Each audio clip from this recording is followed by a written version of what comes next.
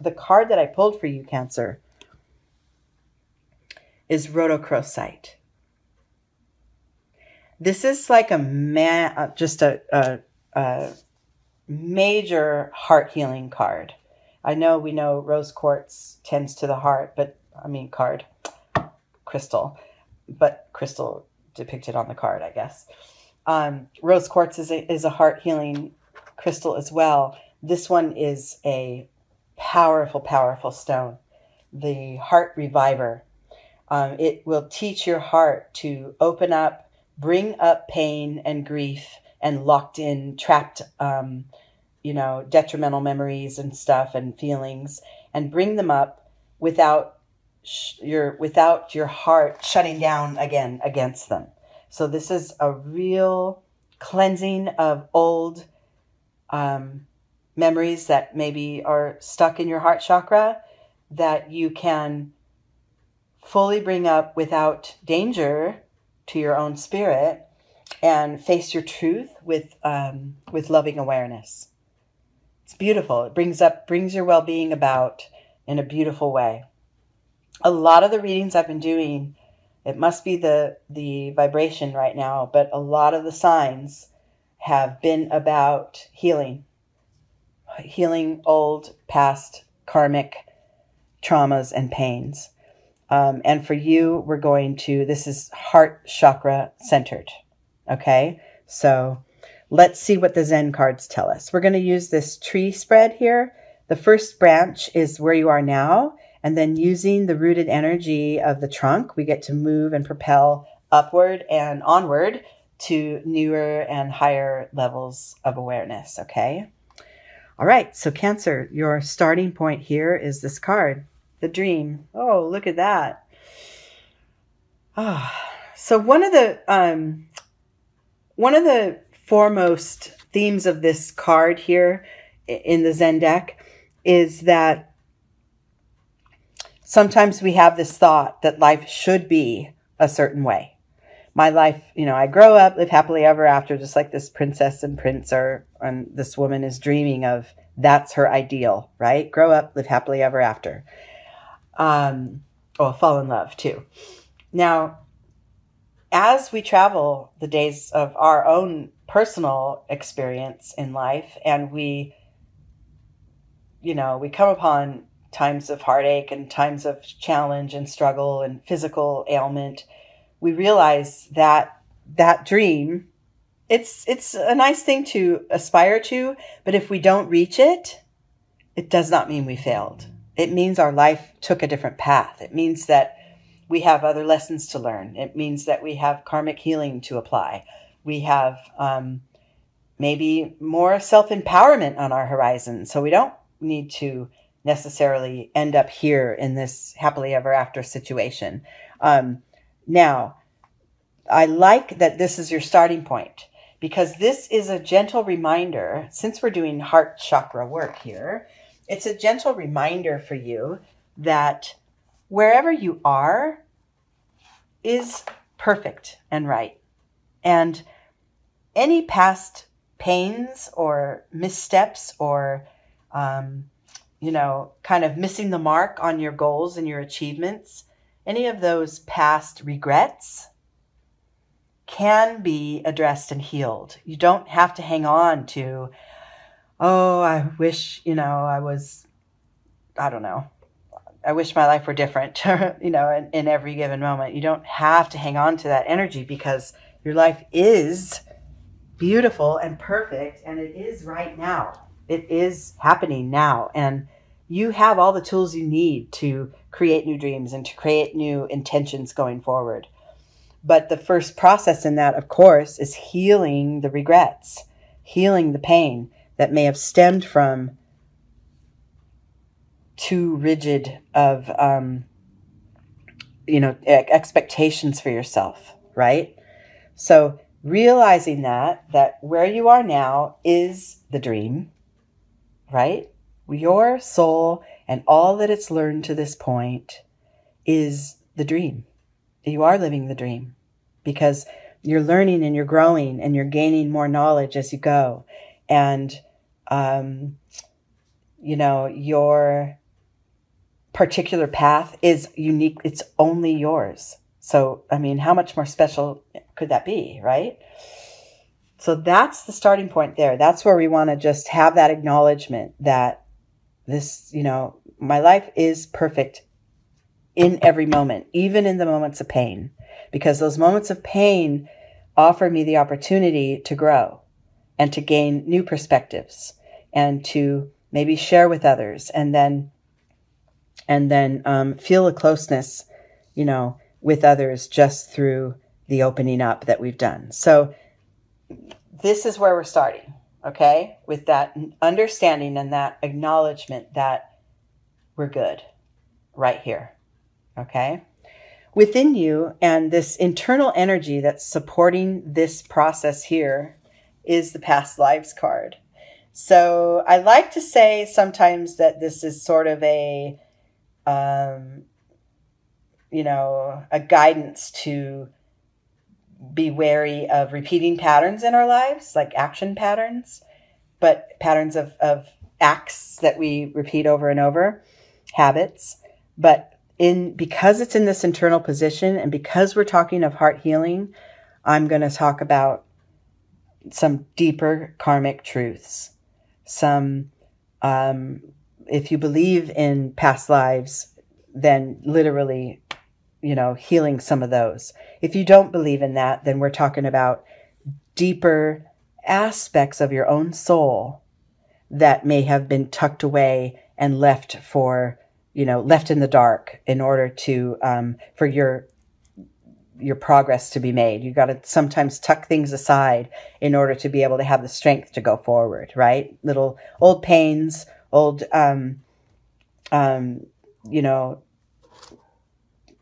karmic, sort of traumatic experiences, old lessons that weren't fully learned. It's okay now to safely bring them up, especially with the support of the rhodochrosite, especially with that support, because your heart can remain open and allow the awareness of some of these darker energies to be present, and your heart will stay protected at this time. Okay? In your external day-to-day life, see, past and past. So it looks like you have a lot of healing to do that pertains to your past, Cancer. In your day-to-day world, this clinging to the past card is reminding us that hanging on to old memories,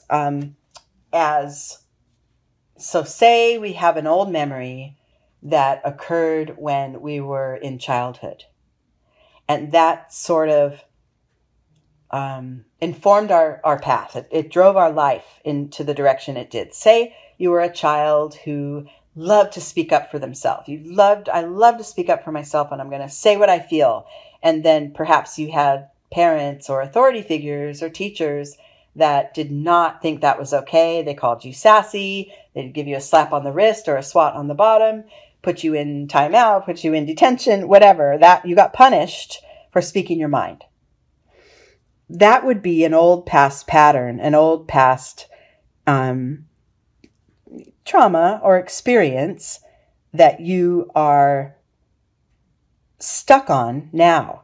And if you're stuck on that now in your waking life, thinking, I can never speak up for myself because it only has bad outcomes. I can't do it. Then you're living like this figure with this past, the box of memories just boxed in around her head and then that really blocks her vision and her view and her awareness of what is here now, which is brightness, these beautiful stars, the bright, beautiful rainbow sky up ahead. That beauty that is in your life today is shadowed, it's not as visible if you're stuck on these past patterns and habits. I, cannot speak up for myself, so I'm going to stay that small little girl. And that's what this clinging to the past card represents. So what we're going to ask you to do here is break that pattern, is shift it. Let some of that old stuff come up into your awareness. Your heart can take it. Trust me. These are memories. They're not real. They're memories. They really happened. But in this moment now, as you're healing them and bringing them forth, they are not real. They cannot harm you. And your heart knows that. And the energy of the rhodochrosite also knows that and will protect you from it. So it is time to excavate some of this stuff from your past and safely let it up and out and heal it. Okay? This energy of the trunk, it's a rooted energy that is also going to allow us to reach up for the next level, for the next dimension, if you will. And that is this creativity card. This is beautiful. Shifting an aspect of you deep within, most likely down in your second chakra area, if you do chakra work. Making shifts there and movements that will facilitate the unearthing of some of this old stuff. So maybe this is Kundalini for some of you, doing some breath work. Maybe it is, some body work, some massage, some essential oils down in that second chakra area. Or it could also be just using your creative skills, writing, journaling, singing, dancing, playing music, whatever, drawing, whatever feels, gardening, any of it. There's creativity in all of that. And being able to unlock some of this old stuff. Now, keeping an awareness of some of these old patterns that you want to shift while being, in your creative mode could really, really facilitate a big release of some of this old stuff. Write a song about it if you're a songwriter, It's definitely a perfect process because remember, you're safe. Your heart will hold you. It will hold you and it will support you going forward in this release. Okay? Your next level of awareness here is, okay, so we've got some mind cards in this next level of awareness. It's all guided by your inner voice. It's anchored by what's within, your intuition, your third eye, the gut feeling, whatever you want to call it, your inner voice, that connection, when you're alone and quiet and you speak with yourself, that inner voice, that inner you. That's what's guiding all of this. And it is along with your heart, along with the energy of the rhodochrosite, you are supported in this journey. So remember, even if you start to unearth some of this old stuff and try to make a shift and you find blockage, that's okay. Listen to your inner voice. Do I want to pause now? Do I need to push through this blockage? Should I jump over it? Should I ignore it for a minute? Your inner guide knows how to proceed. So even in the unearthing of this energy, in order to go ahead and process it, you still listen to your own guide, and that will get you through to the completion point, which is we'll get to that card in a minute, but that's definitely how you close the phase out. Now within you, this politics card talks about the masks that we all wear. Some of us are, at any given time, falsely representing ourselves or hiding aspects of ourselves.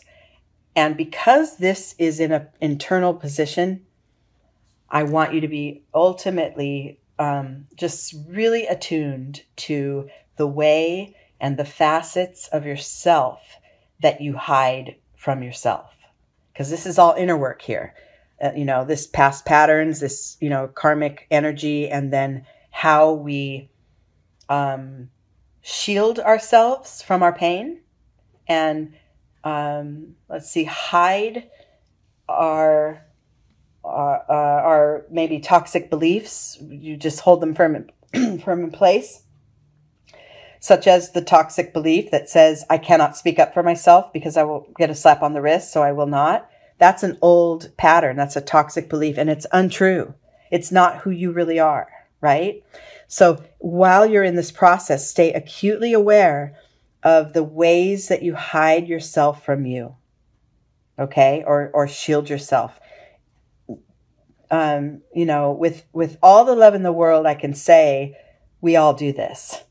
We all have a way to protect our innermost being from ourself.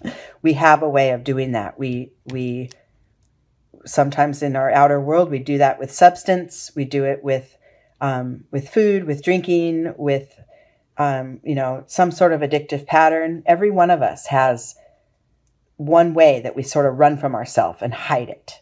And that's okay. That's not there is no judgment about that. That is part of the human experience.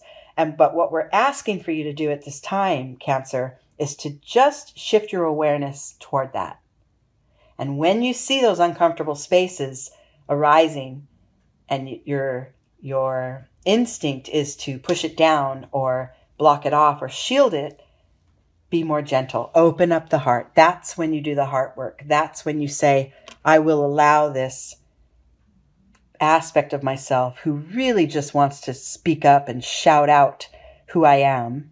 I will allow that to be there. As uncomfortable as it may seem, I will allow it to be there just for now. That helps you in this whole process of the healing. And it helps you bring yourself to close out phases, to close out aspects of yourself that these healing processes that of the aspects of yourself that no longer serve you. And it strengthens your intuition. It brings your trust in your inner voice more to the forefront and with sort of a stronger spine. And then the next time you go in to do a deep dive within you, you find the process is not as difficult the next time, right? And then the overall insight or the outcome of this card, of this reading, is the schizophrenia card. This is a mind-based card. This talks about, for the purposes of this reading, I'm gonna pin this as sort of a timing card. Sometimes it's about indecisiveness and what should I do, but I just got to trust. And that is true. We do need to just trust the process. But I think that this is more about a timing thing for you at this time. When is it time for me to let fully go? When will my inner, and remember your inner voice and your creative process is going to help guide you as to when the right time is to bring some of this stuff up for you, as far as the next layer and the next layer, right? It doesn't have to be all excavated at once. And I want you to just really, in the course of this, just choose one aspect of yourself, one past pain, one, even, no matter how insignificant it might seem to you now, allow it to be, allow it to bubble up and buoy up into your experience now so that you can heal it. You have the full support of spirit. And if you bring into mind the energy of the rhodochrosite, you will certainly be able to heal more and more aspects of your heart as you go.